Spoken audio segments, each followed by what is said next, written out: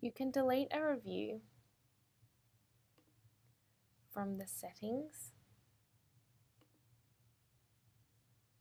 Review Settings page by clicking Delete this review and then checking each of the boxes and confirming deletion. Please note that this will not recredit your account and that all data will be lost for you and your co-reviewers.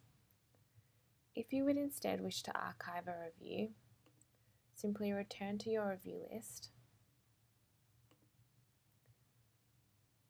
and hover over its title.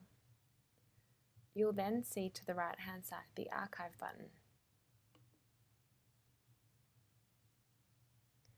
Clicking this will move the review to your archived list, which can be accessed by clicking to the top left of screen next to your current reviews list.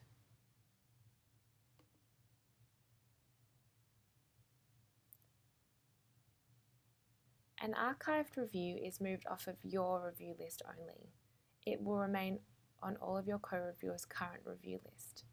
It will also retain all data and all of the functions of a current review. It is simply moved to your separate list. To unarchive a review, locate it in your archived review list and return it to your current list by again hovering over its title and clicking Unarchive.